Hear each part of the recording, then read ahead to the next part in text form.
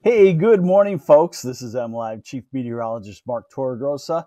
Welcome to the MLive Morning Weather Update brought to you by Consumers Energy. And all I can say is, wow, what a great stretch of weather coming. A little something for everybody. Some of you are craving the taste of fall, a little bit of that in the mornings and a couple of the afternoons. Some of you don't want to let go to summer, and quite a bit of that in this weather situation too. So let's get to it. Hey, what do we got going on today? Shaping up to be a beautiful day. We still have high clouds in the southeast part of the state, but from Grand Rapids to Saginaw northward, all clear skies and looking gorgeous. And the southeast will get in on that clearing also.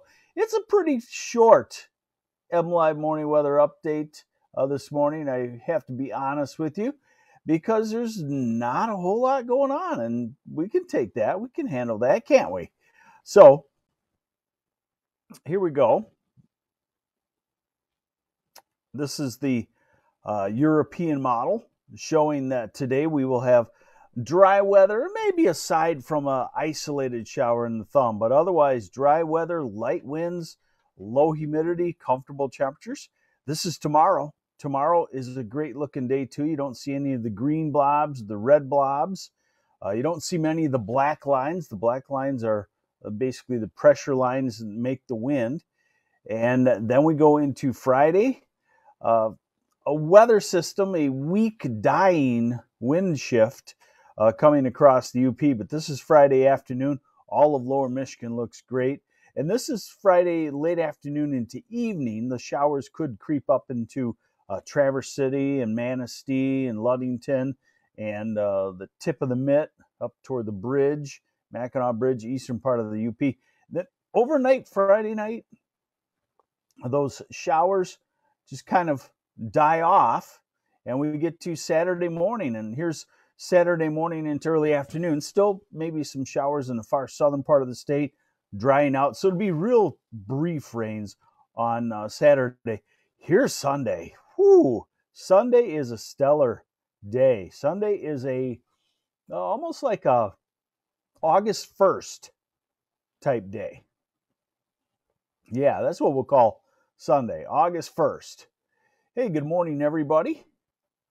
Good morning, Pat Mullen and Maiko DeRippa and Pixie Pinkton. Good morning to you. Lori Hensler, thanks for watching. You're watching the MLive Morning Weather Update brought to you by Consumers Energy. We're in a Monday of next week, and we are still warm. We are into a southerly flow. We're into Wednesday of next week, and so no real threat for showers until Wednesday or Thursday of next week, and a cool down is going to be definitely hard to find. All right, let's look at temperatures. And like I said, this is part of the wow factor in this weather pattern. Now, today's comfortable in the low 70s in a lot of places, upper 60s far northern Michigan. Tomorrow's just a touch warmer, but still comfortable. Eric Leitonen loves the extended weather, extended summer. Yes, a lot of folks are. This is Thursday, mid to upper 70s. This is Friday, back to the low 80s. Saturday, maybe just a touch cooler as that frontal system ekes southward. Then Sunday into the upper 70s. Monday back well into the 80s, and Tuesday well into the 80s. And Wednesday still some 80s around.